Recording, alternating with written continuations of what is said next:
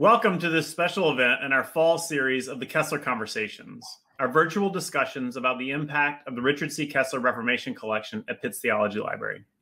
My name is Bo Adams, and I serve as the director of Pitts Theology Library.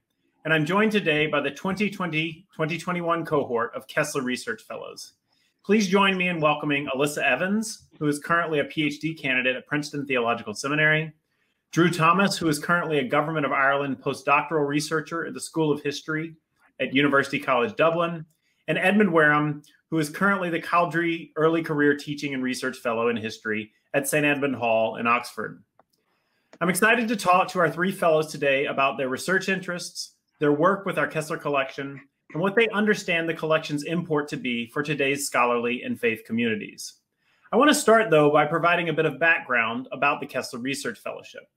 I began the fellowship with the great support of our partners and donors as yet another way of fulfilling the core mission of the Kessler Collection, which is to maximize the impact of these rare books and manuscripts on the academy, the church, and the general public.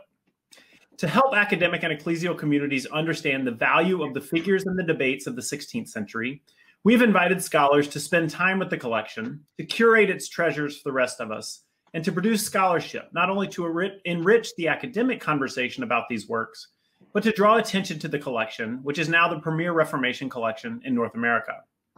In 2019, we had the great privilege of welcoming the first of our Kessler Fellows, Professor Ulrich Bubenheimer of Reutlingen, Germany. Professor Bubenheimer's 6-week visit to Atlanta, which produced important scholarship that is now being published, was a wonderful experience, which produced not only scholarship, but a friendship and collaborative relationship that continued to advance the work of the collection.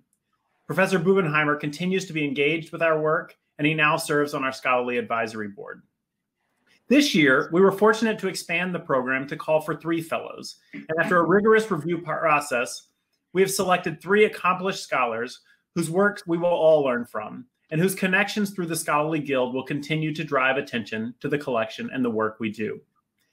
Now, I'd be remiss if I didn't mention that these fellowships are made possible by the generosity of our donors.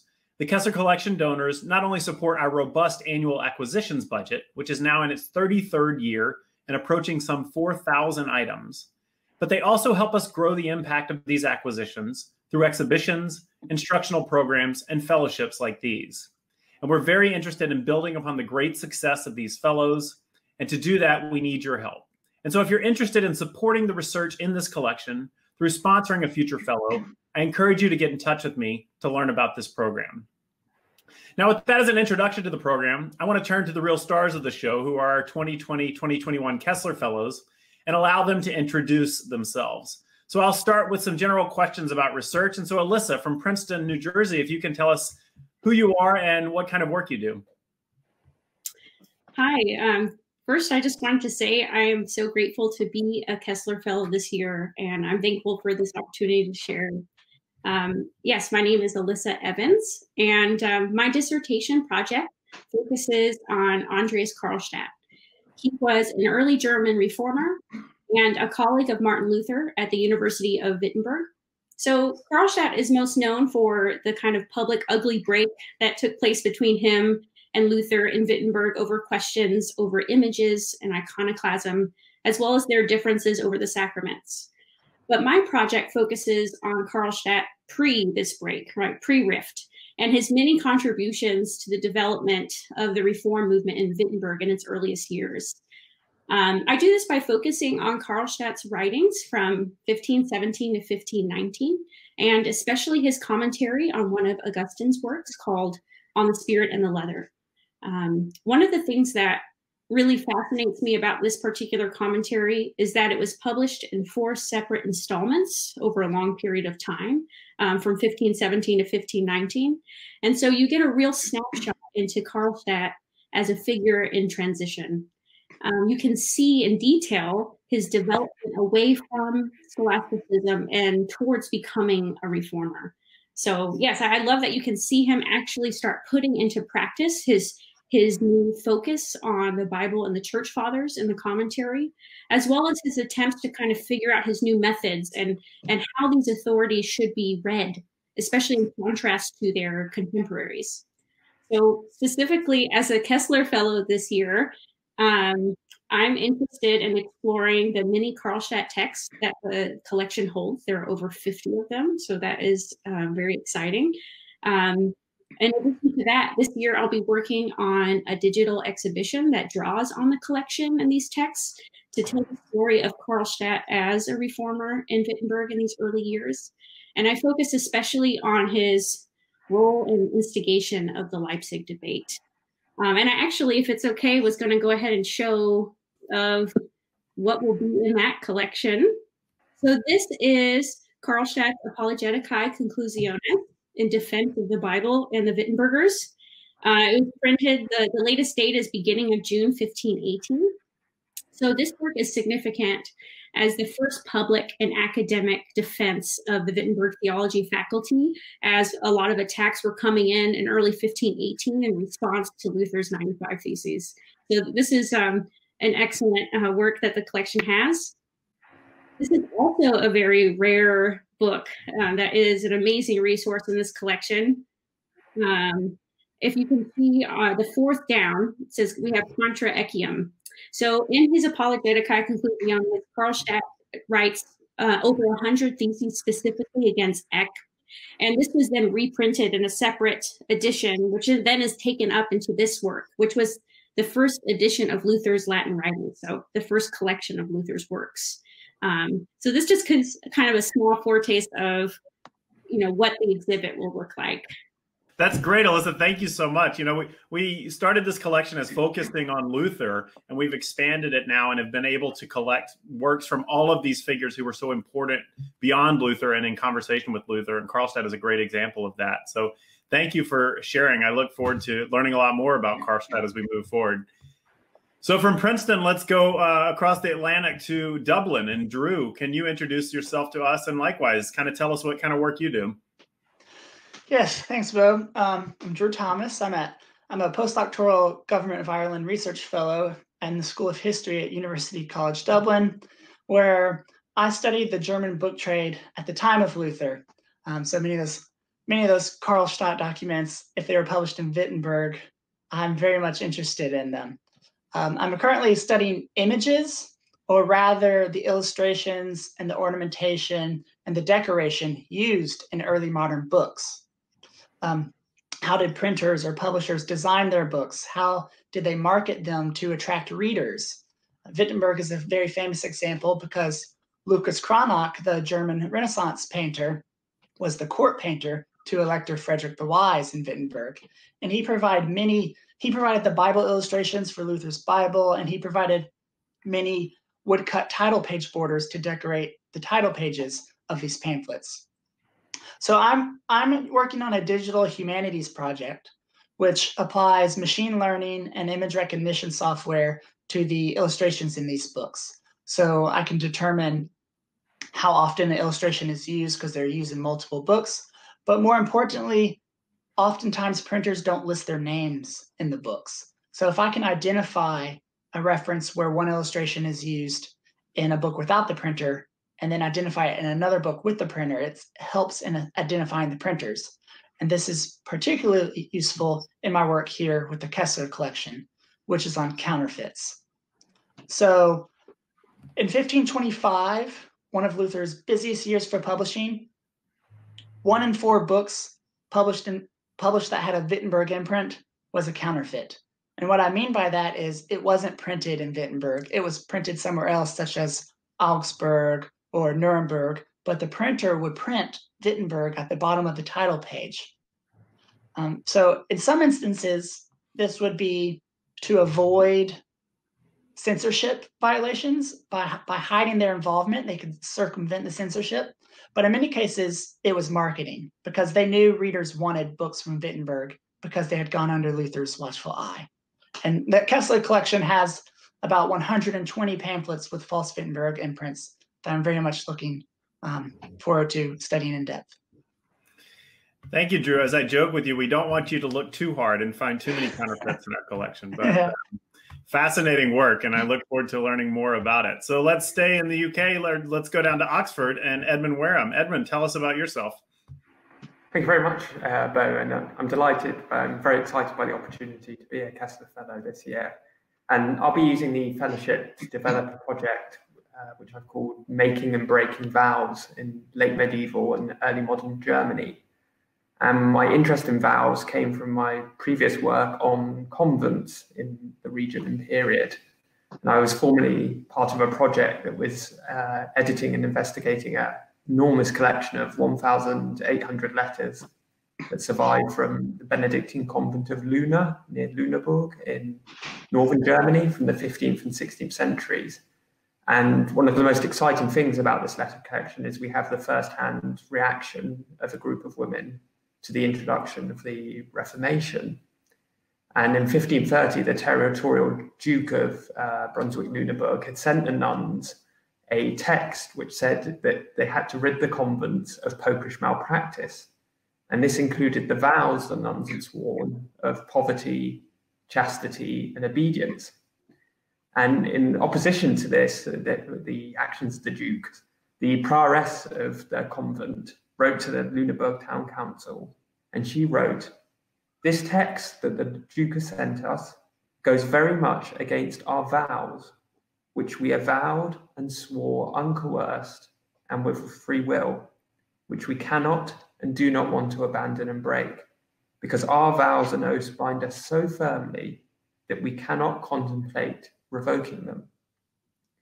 So my work with the Kessler Collection is to try and understand why it was that this prioress of a northern German convent felt so strongly about the vows she'd sworn, why she wasn't willing to break them, and also try and understand how this debate about vows wasn't just an esoteric theological issue confined to pamphlet debate, but something that was driven by the everyday actions and lives of women and men in early modern Germany.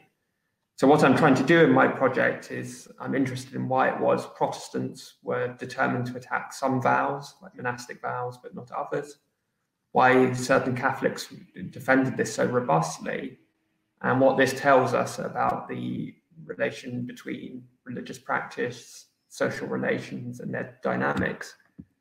To give you just one sense, we just heard from Alyssa about Karlstadt, and Karlstadt was one of the first to publicly declare its opposition to certain vows. This copy here is a copy in the collection on Karlstadt's 1521 work regarding vows. And he says and writes in this, "Regarding sacrifices and vows, our religion reminds me of, and looks like that of Indians in their temples." I'm really intrigued why someone like Karlstadt would write such a provocative statement and what the implications of that were. That's fascinating. I mean, thank you so much for sharing. On the one hand, it's such a different context. We don't think about vows in the same way today, and yet you're connecting it to religious practice probably has some import for us understanding how our kind of religious convictions relate to our actual practices. So it's great work. I'm really looking forward to hearing it. Alyssa, I want to turn back to you. You mentioned the Leipzig disputation, and you mentioned some of the figures, Luther, Karlstadt, and Eck.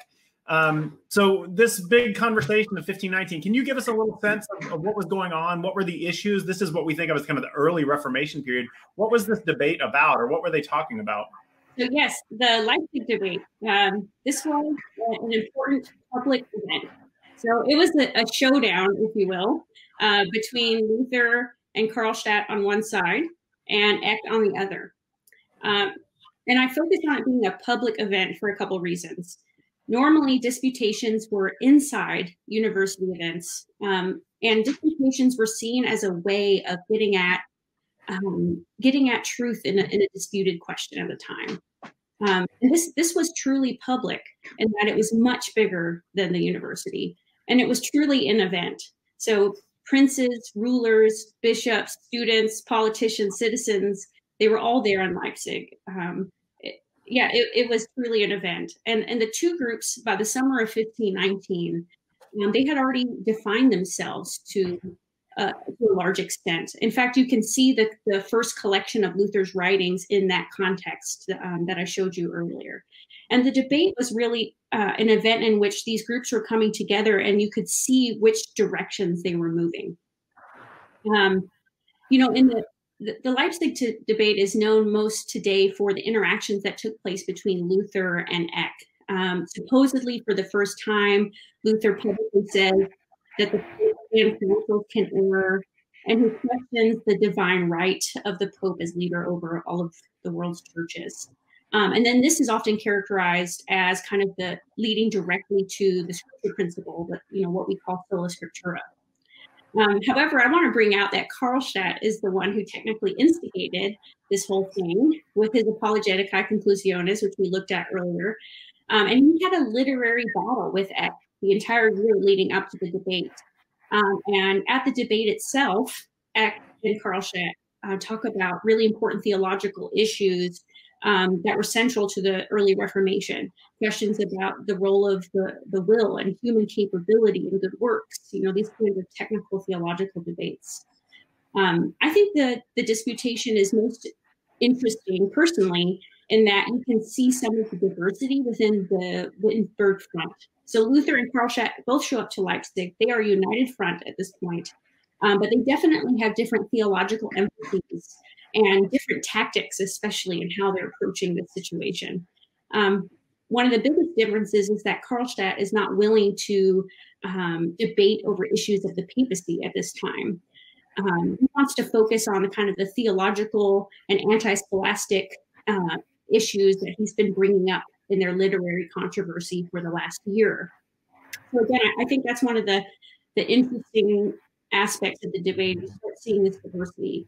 And as far as Karlstadt personally, it was a very important event. You can see a noticeable change in his thinking post-Leipzig. Does that get at some of the... Yeah, no, absolutely. And I mean, I think it's great that you emphasized that it was a public debate. Would people have been aware of these issues, or would a work like you showed earlier be something that would be distributed so people could kind of read up before the debate and understand what's going on? Oh, I mean, definitely people, there are a lot of people who became famous reformers later were present at the debate. So, I mean, it really was an event in that sense, and yeah, there were a lot of people in Leipzig interested in what was going on and some of the questions that were happening there. That's fantastic. Wish we had the video cameras there that could have captured it. Well, the collection does have some of the reports of the Leipzig debate. So that's, a plus, as well as a lot of Eck material. And I think over 50, Eck is a really understudied figure as well. So there's a lot in the collection to mine on that topic. Yeah, that's actually been a real emphasis on the collection recently, is to collect what we call the Catholic opponents, or the other side of the conversations. And recently we issued a volume of translations of some of these pamphlets. So yeah, it's very much been an emphasis to kind of fill out the picture and not simply focus on the Lutheran side of the debate. Drew, let's turn to you, because I think this issue of counterfeits and provenance and stuff is fascinating. I think people really get into this stuff. And I know you've already done some work on one particular item in the Kessler collection, which happens to be one of these so-called counterfeits. Can you tell us a little bit about this initial success or adventure you've been on? Yeah, for sure. But just to piggyback off of the Leipzig debate, just to put it into context, when Luther went to Leipzig for the debate, the residence he was staying at was the residence of Melchior Lothar, who was Leipzig's most prominent printer. And it was here that they came to a relationship, and Melchior ended up sending his son to Wittenberg to become a printer in Cranach's workshop. And it is his son who ends up printing the 1522 German translation of the New Testament. And it is the son's publications that are, in many cases, the documents that are being reprinted in other cities with fake Wittenberg imprints. So here we have a copy of Ad Serenissimum, and this is a letter that Luther was encouraged to write to Charles V, expressing his loyalty after publishing on the Christian nobility.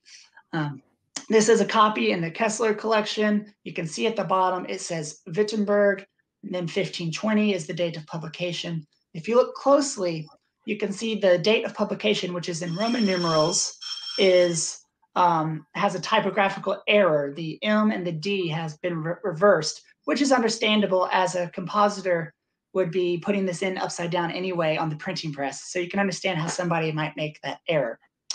But what's nice about this copy is on the inside, there is a note saying that this copy was purchased from the collection of Eduard Griesbach.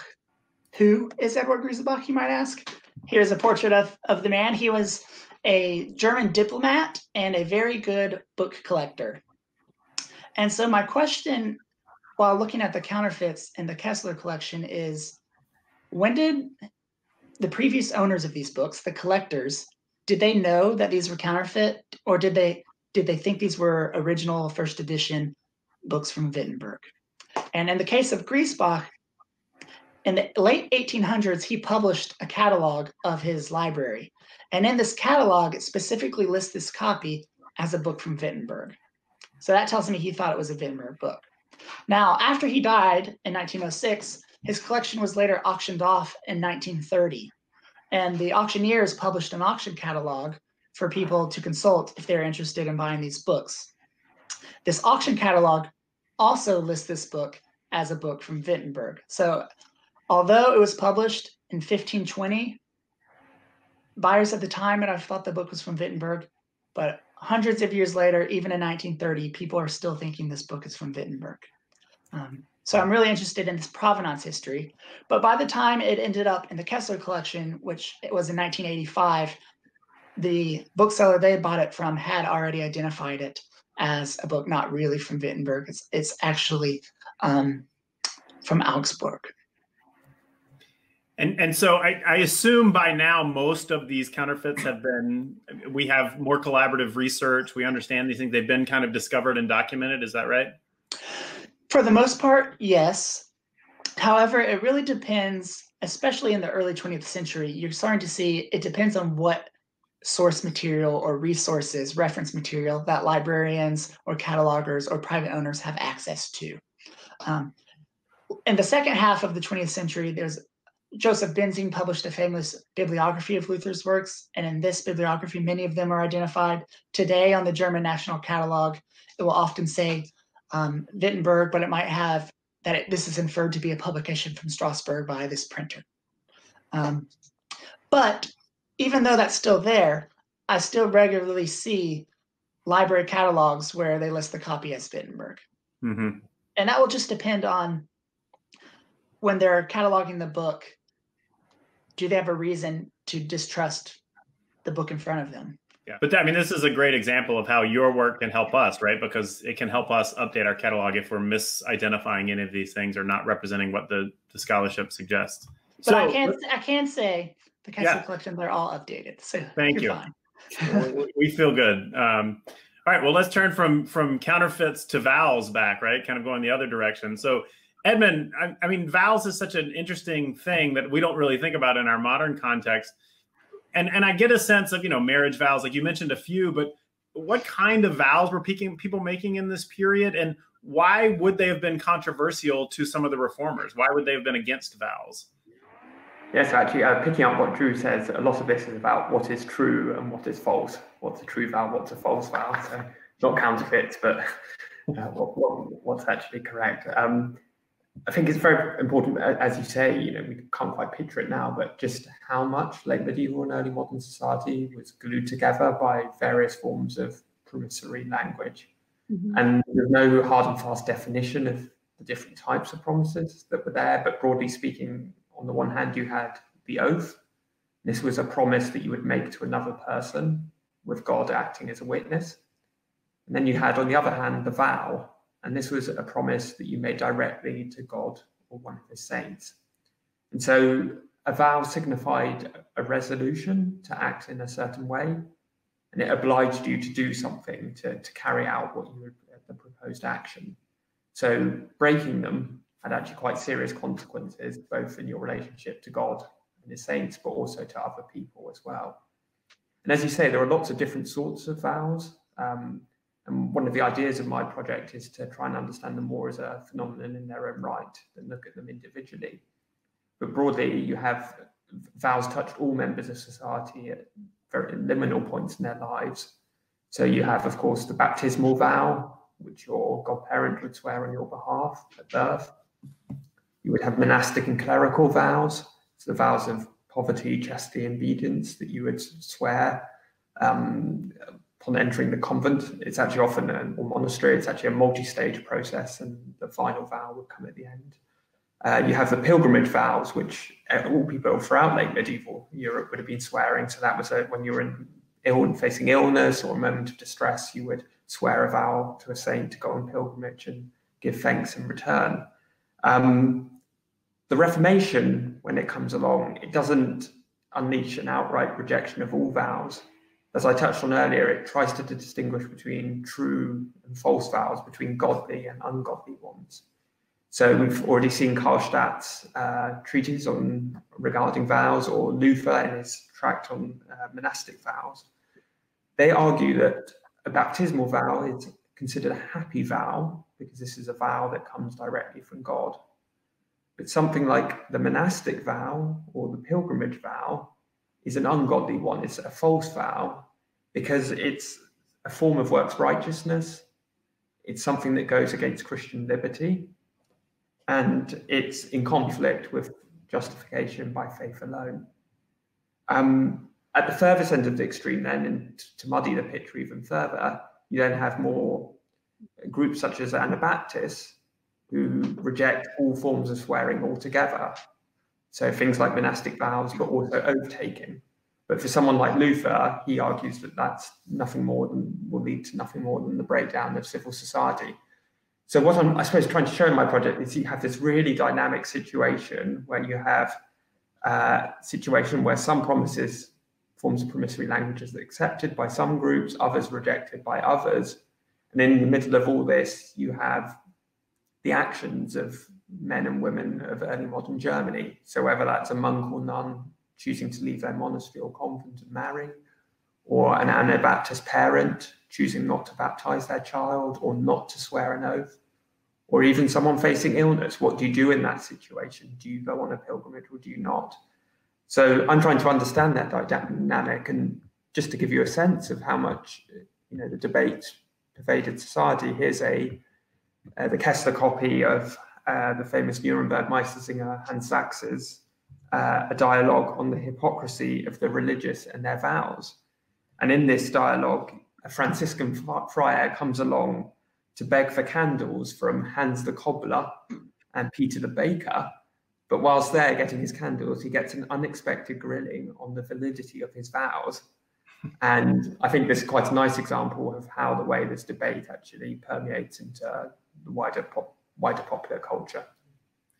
Yeah, it's really interesting. I mean, I guess vows are a good example of what are kind of highbrow theological ideas actually intersecting with people's actual lives, right? You have to make a decision about a vow. Exactly, and it's trying to work out the dynamic between the two, what's actually driving the debate. And my instinct from just beginning this is it's very much driven by the decisions, and then the reformers are having to react to it and then put out a statement and then act in their own lives. I mean, most famously with, of course, people like Karlstadt and Luther going on to marry. Yeah. Fascinating stuff. So, Alyssa, I want to turn back to something you talked about earlier, and you've worked on a critical edition of Karlstadt's work, a project that was coordinated by Thomas Kaufmann out of the University of Göttingen in Germany. And our colleague Ulrich Bubenheimer, who I mentioned earlier, has also been a part of that. I'm interested in projects like that is collaborative projects that involve the contributions of a lot of scholars from around the world. I mean, I think many of us think about the scholar's life as you guys sitting in your libraries all alone, surrounded by your books. But that's not really the mode of scholarship these days. So do you see more collaboration like this in scholarship? How are these kinds of projects done? I can speak a bit to my experience with the Karlstadt edition. So, it's a very big project. So it requires more people because it's a very big task. The idea is to bring together all of the letters and writings of Karlstadt into a critical edition, and make it accessible and a bit more approachable for, hopefully a long time to come. And it is such a large task and requires a lot of involvement because Karlstadt was the second most published author of German texts after Luther at the time. So, there's a lot to do. There is a great team of editors working there in Göttingen with Kaufmann. And the edition it's a hybrid edition. So it's both in print and online. And there are definitely some real practical challenges to doing that well. Yeah, as of right now, they have finished, and it's available online, all of the works up to 1520, all of Karlstadt's letters and writings up until that date. And then I think the print volume's coming out in November very soon, kind of a 500th anniversary of 1520.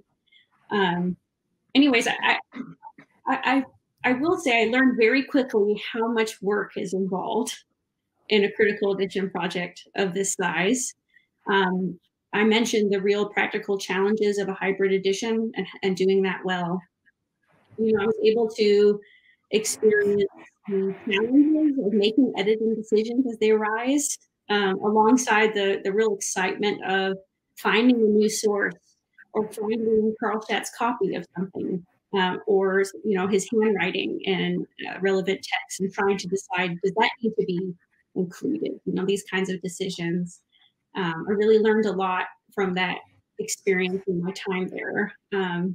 So absolutely, yes, I am a fan of collaboration, you know, international collaboration. There's a lot, you know, Reformation studies in the US are often asking some different questions than our German colleagues, and there's a whole world of German scholarship. And I think projects are made stronger by bringing people with their different research questions and focuses and specializations together, right? You know, no one person knows every aspect of any subject.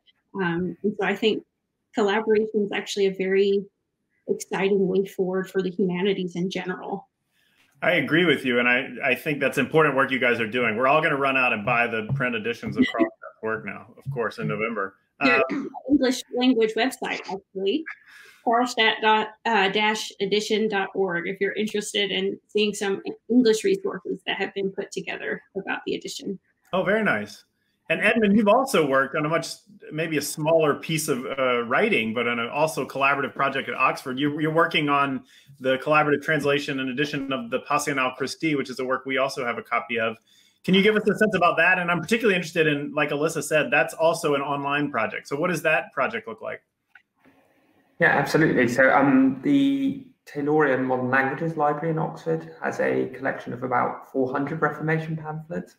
So much smaller in size than the Kessler Collection, about a tenth of the size, but still quite a significant collection in its own right. And the library's been spearheading a project to try and use the pamphlets as an opportunity for postgraduate students to get training in digital humanities and creating digital editions of these pamphlets. So we have a dedicated website where students can publish the editions, and tomorrow, actually, the 500th anniversary of the publication of Luther's on Christian freedom of the Christian, and there's going to be an event to mark the launch of that, a new edition and translation of that. I've been working, and this will appear in May next year to mark the 500th anniversary of its publication, on the Passionale of Christ and Antichrist. I've actually been working on this with the other Kessler Fellow, Ulrich Bubenheimer, who you've already mentioned already, and it's through him that I first learned about the Kessler Collection and this fellowship scheme. The Passionale is an extraordinary work, probably the most successful piece of Reformation visual propaganda. So you have a sequence of 13 sets of images, where on the left side you always have an image from the life of Christ, on the right an image of the life of the Antichrist, i.e. the Pope. And in this example here, we see, for example, Christ washing his disciples' feet. On the right, you see the Pope having his feet kissed. So quite an obvious contrast in this respect. What I'm trying to do in my new edition is, in translation, I feel underneath each set of image, you have a series of texts. So on the left, normally passages from the Bible. On the right, extracts from canon law. And I've often think the images and the text have sometimes become separated. And in the Weimar edition of Luther's works, quite literally, they are separated. And so I'm hoping in my edition, can we bring them back together, and for English-speaking audiences to understand the power of the text. And just one, I was fortunate to take part in an event called Library Late, where the libraries of Oxford were open late, and researchers could present their research. And I was presenting what I'd been looking at in the Passinal, and a children's cartoonist came along and was able to see this very early, very striking piece of visual propaganda. And that I think was a really telling moment of why we should be trying to make these sort of texts and images and pamphlets as accessible as possible. Yeah, one of my colleagues often refers to this as the first comic book of the Reformation. Exactly. So it definitely has that. I mean, it also gives you a sense of, in a culture like that where you might not have had a full literate population, this gets across your message pretty effectively. And like you mentioned, Drew, earlier, Luther's relationship with some of these artists is really significant. And these works by Lucas Cranach, whom you mentioned earlier. So fascinating stuff. So when you said in May, we will look for your digital edition to come out. Is that right? Right, yeah, all being well. So. And you get the theme. We're celebrating the 500th anniversary of lots of things, right? Because it's happening in the 1520s. With all the dangers that involves, but also opportunity. So, Drew, we've mentioned this term. You mentioned it, and Edmund mentioned it, digital humanities. And I know a lot of your work relates to computers. So what can computers do with old text? How does that work? Well, they can do a lot of things, and I can't wait to see what they can do 10, 20 years from now. I think it'll be really amazing. I mean, you can teach a whole course over what is the digital humanities, and people love debating it. But I think at its most basic, it's just applying modern computational technology to the discipline of history. In many cases, English scholars have done textual analyses of Shakespeare's works.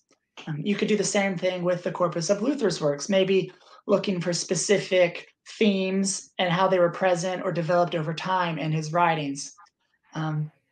My PhD dissertation focused on the local print industry in Wittenberg, and it was an analysis of volumes of production and how Luther really transformed the industry.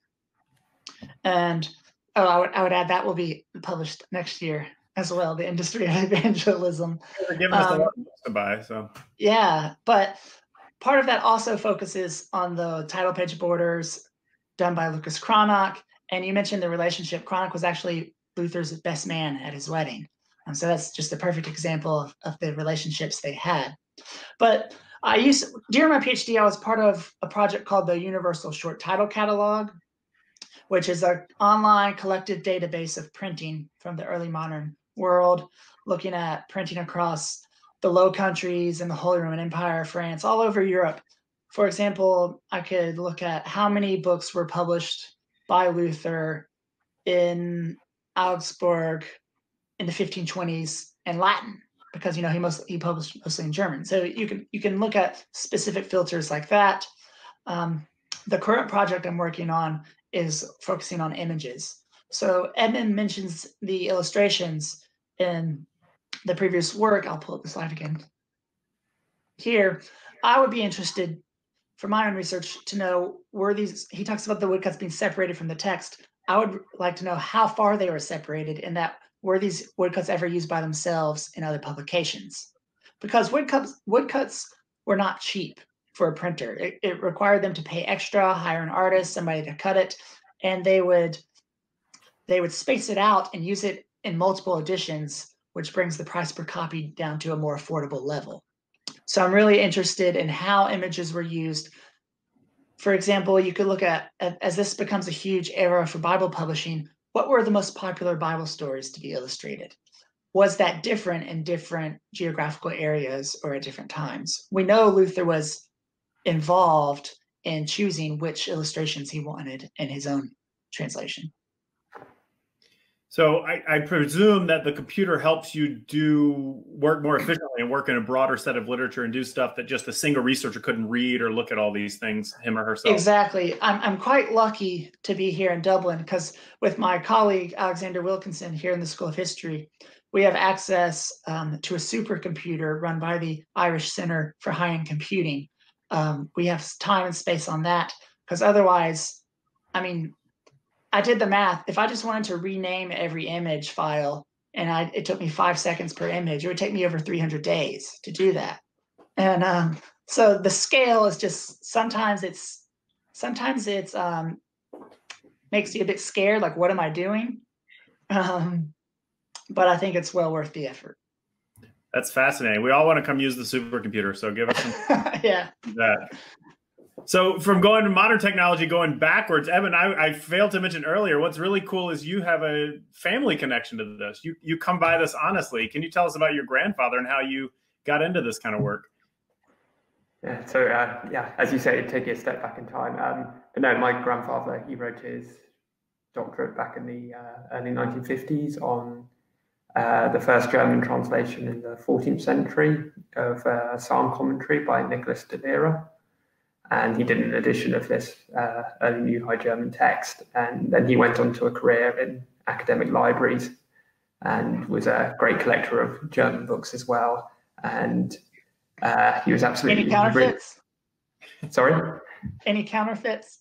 Any counterfeits? I suspect so, but yeah, no, he didn't have the computers back then, so harder to be able to tell.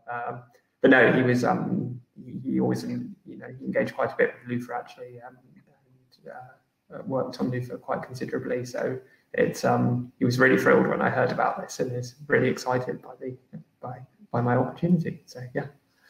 That's great. So we've talked a lot about changing scholarship and how things are different. And you guys are all at the kind of early part of what I assume are going to be incredibly promising and prolific careers. But I think we all recognize the academic landscape is changing, right? The ways that we teach, the ways that we do scholarship are different. So just each of you, we'll just start with you, Alyssa. Can you give us a sense of how you see the field of scholarship changing? How is research changing in light of technology and international culture and that kind of thing? Well, the field was changing a lot before COVID-19 and this pandemic. So in some ways, it's changing even more now. I think we're all wondering what things are going to look like moving forward. I'm thinking especially of the American university system, where the humanities were already, shall we say, struggling a bit. One of the differences I see is in most areas of life right now, I suspect that digital access demands are going to continue to grow. The demand for this kind of work is going to keep growing. One thing, libraries have always been the historian's friend. I often tell new students, get to know your librarians. You'll know what you have access to and what you can work with. And I think that conviction has just become more solidified with everything going on right now. So, for example, I'm thinking about my colleagues who are having to change their dissertation proposals here because of access problems right now. It's hard to not only is it hard to visit archives internationally, but it's hard to leave your state right now. So I think that libraries have, in particular, a really good, I think they're crucial as kind of the keepers of knowledge. They play this crucial role in research. And I think making library materials accessible, making these kinds of editions digitally, there's a reason this has kind of been a push in the EU, especially. And I think that our current situation will just continue to kind of push in this direction. That's kind of my take on the landscape, so to speak. Yeah, I think you're right. I think the pandemic only accelerates things that were already moving, right? Drew or Edmund, do you guys have thoughts about what the future may hold for us as researchers? Well, just on the pandemic, I often think if this had happened 5 years earlier, I don't know if universities would have been prepared to shift everything online so quickly if the infrastructure was in place. But as for digital opportunities with libraries providing scans of books online, I'm really excited for this, obviously, because my work relies upon digital editions. And I'm really excited to see how digital objects can be used and analyzed in ways the physical object cannot be. So although these digital scans provide access to books for people who can't show up in person in the library, I think they provide so many more opportunities than just as a digital surrogate. So I'm really excited to see where that goes. I think the next big jump will be when OCR, text recognition software, is able to read the Gothic typefaces of old German books, and when these large text corpora can be created, I think that'll be fascinating. Yeah, we've been working really hard to try to get the computers to recognize the Fraktur script, and it's not well. Yeah. Yeah. So the core question that we're trying to get at with this collection is, why does this stuff matter, right? These are old books and they're neat and they're pretty and they're valuable, but each of you also teaches. And so I'm curious what you tell your students. Why should they learn about this stuff? So Evan, we'll just start with you. When you interact with students at Oxford, why does it matter? Why should someone care about what happened in 1520? Well, first, I'd say there are challenges to it, and that have become particularly pronounced now. I think there are the challenge of at high school level in the UK certainly, and I believe in the US as well. The real crisis in German language learning and Latin language learning, and what that means for the future of the discipline. I think we can go to the Kessler Collection and show a pamphlet, and the students can admire it. This old book is, it's generally very exciting, but then, how can we train another generation of historians, especially non-German historians, to come along and have those, the language and technical skills required to engage with them.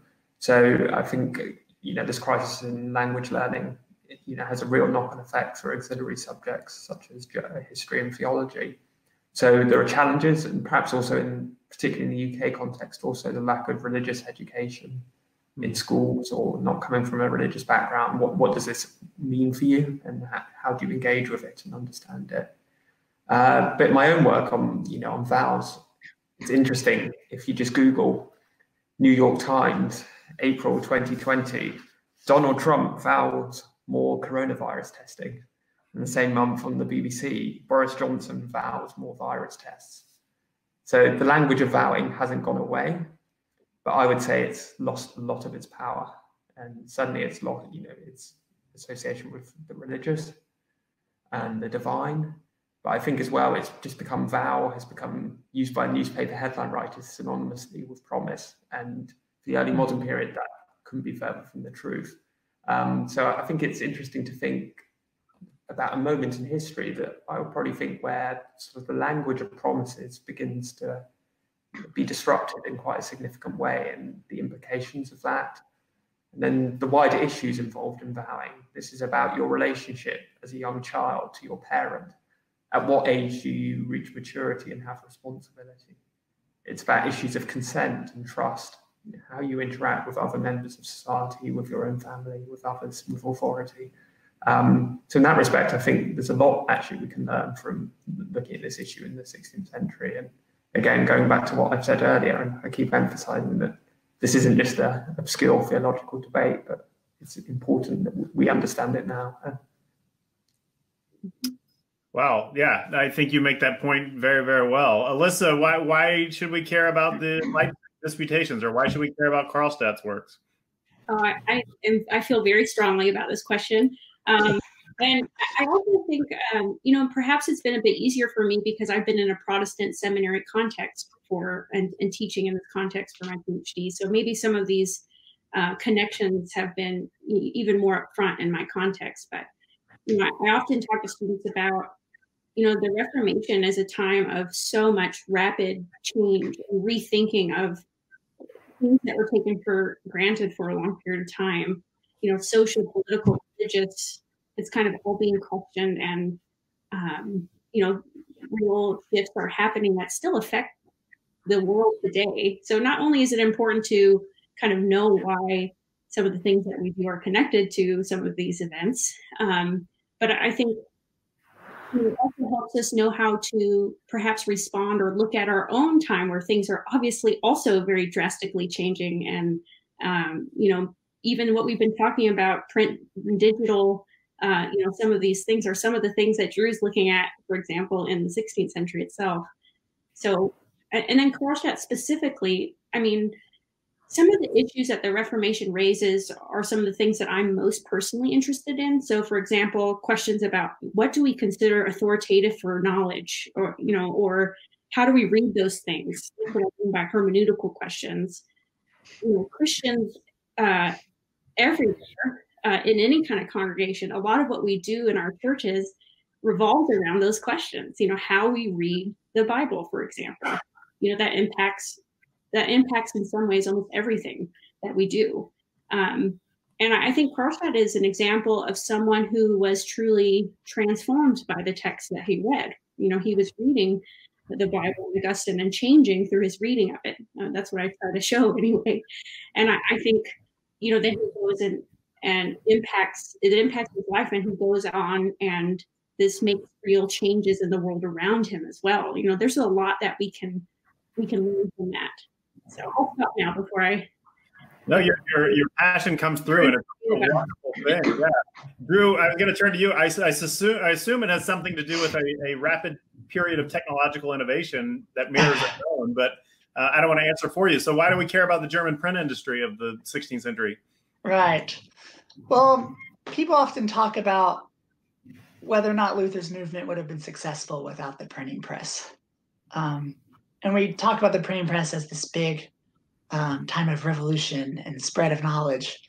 But really, it wasn't new. Luther never lived in a world without the printing press.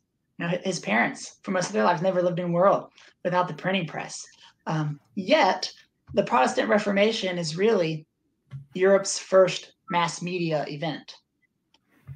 This is the first time that print is being used by both sides for directed propaganda campaigns. The amount of publishing skyrocketed.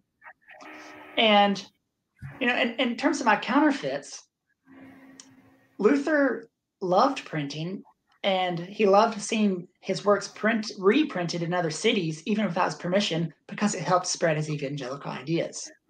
Yet, with these counterfeits, or maybe printers just did a bad job at reprinting, he often complained about the poor quality of these reprints. In one instance, he says there's so many errors that I can't even claim to be the author of that work anymore. And it's similar today how, like, with social media, many people rely on it to spread their message, yet there's also lots of debate about people complaining about the negative aspects of how particular news items go viral. So it is still applicable. And then also, I'm quite interested in the development of the history of graphic design and using design to share information. I mean, a designer made the decision to design the video software we're using right now on maybe our 4 windows, or if we're going to show slides, they decided this was the best way to convey information. And people were making these same decisions in the 1520s, and it was a new industry for them. Well, thank you all. I'm conscious of our time, and we're running up against the limit of it. So we could go on forever, of course, but I want to thank Alyssa, Drew, and Edmund, not only for their time and conversation today, but for the research they're doing and will continue to do with the Kessler Collection. It's important, as you can see, and it's really exciting to see our collection being explored by 3 really, really smart and interesting people. I also want to remind you all of the rest of our Kessler Collection events that are going on this fall. We have our final conversation with Professor Ronald Ritgers coming up this week, November 4th.